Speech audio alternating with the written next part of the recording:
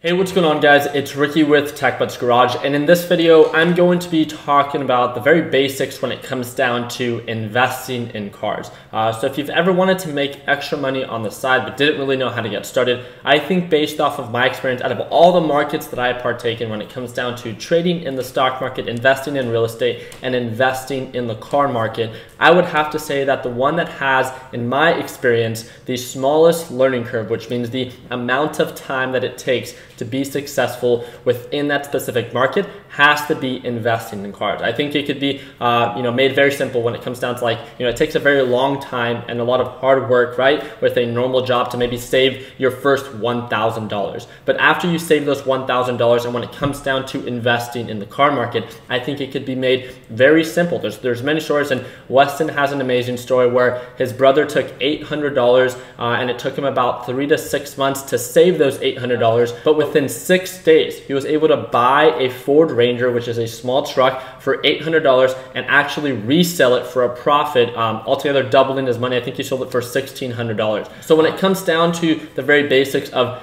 getting started, how is it that you can make money in this car market? So a lot of you guys might think in the traditional aspect, cars tend to be viewed as a depreciating asset. I 100% understand that. Where you're buying a brand new car off a dealership or from a dealership, normally it's the dealership that benefits from that overall sale. And I think the easiest way for me to put it is, if a dealership can do this in a big scale, be able to buy and resell cars for a profit and make a whole business out of it, why can an individual not replicate the same system but in a much smaller scale? Every state has different limits on how many cars you can buy and resell within a year.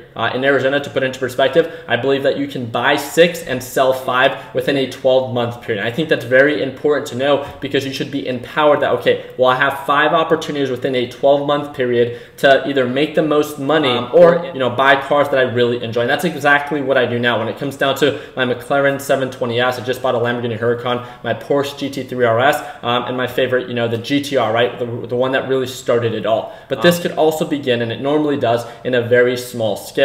And to put into perspective, how is it you determine when something is a good deal, how you can sell it for a profit, how to negotiate? And I want to cover 3 little very simple steps that I think can go a very long way if you've ever wanted to get started in this car market. So before I get started, I just want to make sure that I welcome you. If you've ever wanted to be a part of a community that has to do with investing in cars, it's absolutely for free, and that's going to be that first link in the description. It's our Flipping Wheels Facebook group. It's absolutely for free, and we would simply just love to connect and allow you to connect also with like-minded individuals, for all the other people also investing in the car market in the overall United States. So let's go ahead and get started. So the easiest way for me to put it is, yes, in the traditional aspect, a car normally does depreciate as soon as you drive it off the lot. But after it takes that initial depreciating hit, I think it's very easy to say that the rate that it continues to depreciate really begins to slow down. So let me put this into perspective. So when it comes down to maybe a 2005 Honda Civic, it sold from anywhere from around $18,000 to $25,000 in 2005. You buy it brand new, you drive it off the lot. That initial buyer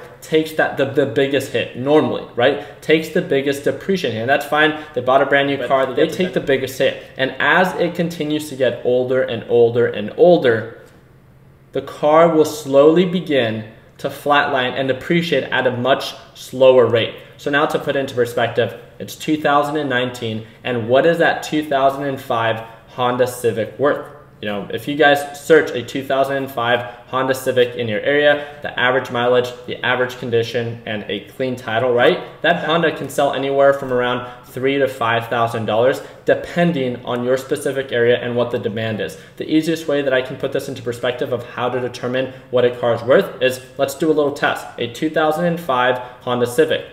Go on OfferUp, go on Facebook Marketplace, go on Craigslist. It doesn't mean that you have to make any offers. I just want you to analyze the market. And what that means is you start writing down the car, the year, the condition, and the price that it's selling for. So all the Honda Civics in your area within a 10 to 20 mile radius that you find, write down the prices and determine the overall low prices and the overall high prices. And the reason that that's so important is, once you identify what the lowest priced Honda Civic in your area that is, again, of normal condition, clean title, and is able to drive, right? Then you can determine what that car is worth in your area, what people are willing to pay for it. That's where the demand is at. So when I look at this, my goal as a car investor is to get as close to that specific price point to sell. So let's put this into perspective. Let's say 2005 Honda Civic in my area sells for about $3,000. My goal is not to buy it for $3,000. My goal is to sell it for around $3,000 because I want to make sure that as a car investor, I give someone a good deal as well. So that means that I have to do my part as a car investor to negotiate, to make offers,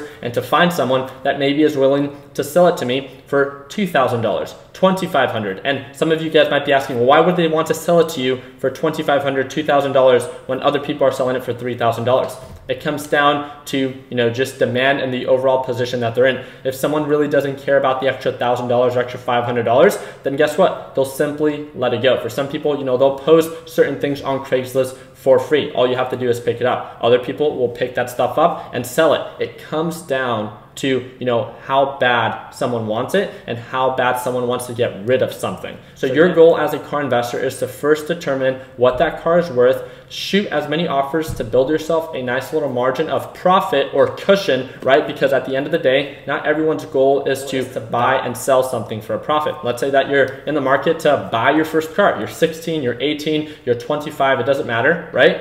You saved enough money. Now you want to make sure that you don't lose your butt, right? When it comes down to buying your first car. So why not just do it in an effective way? It doesn't mean that you have to do anything special. It just means that you have to be aware of what that car is worth, right? And how to negotiate. Once you figure that out, you build yourself a nice little margin, you can enjoy that car for a year, for 2 years, and really minimize the amount of money that you lose, or actually either break even or make a profit on that specific car. People do it all the time. Feel free to do your own research and just ask anyone, can you actually make a profit buying and selling a car? Why wouldn't you? If dealerships can do it, you can do it too. It just means that you have to be a little bit more selective with the cars you choose to purchase. So now that you understand how to determine the price, now that you understand the importance of negotiation and how to bring down that price to build yourself that cushion in the margin of profit, the last thing is how to make an attractive listing and the different platforms to post them on. I like using OfferUp. I like using LetGo. I like using Facebook Marketplace. Those are much more kind of like newer platforms that a lot of millennials are now using, but the good old, Craigslist is also very effective. And if I'm not mistaken, it definitely has, I think, one of the most well-known markets. But again, some people just don't feel comfortable posting on Craigslist. So again, you'll find a lot of deals on OfferUp and on Facebook Marketplace that you won't necessarily find on Craigslist itself. It really comes down to the exposure that you want. If you're okay with replicating that specific listing, right, of the car that you have for sale on all different platforms, it just means that you now have more eyes on your listing and potentially a buyer that is going to, run into it because you have it on, so many different platforms, which I think is kind of like the best of both worlds, right? So now that you guys understand the very basics of investing in cars, I think that we can all agree that the most difficult part when it comes down to getting started in any market is simply getting started. So I want to make sure that I make that part easier for you. So again, I asked you if you guys would like to connect, right, and learn a little bit more about the car market. If you guys have extra time this summer, you want to learn about this new car market, either save money, make money in this car market, join our free Facebook group, and once you get in there, feel free to direct message not only myself, we have Weston, we have Caleb. Those are the mentors and the moderators that we have within the Flipping Wheels Facebook group that you're more than welcome to ask any questions. We're here to assist you. So it's literally you ask the questions and we will be there